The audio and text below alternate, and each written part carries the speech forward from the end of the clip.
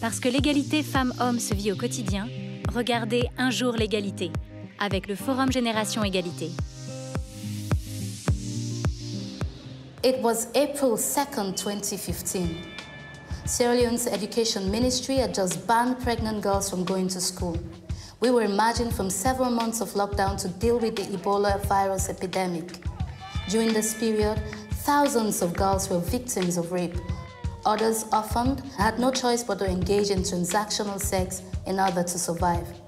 About 14,000 young girls became pregnant that year.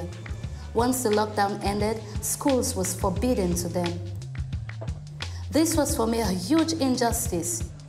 In addition to being victims of violence, these girls found themselves victims of the government which condemned them to a bleak future. With the NGO Purposeful, we worked tirelessly to put pressure on the government. And in 2020, finally, Sierra Leone schools opened its doors to pregnant girls. Avec le Forum Génération Égalité.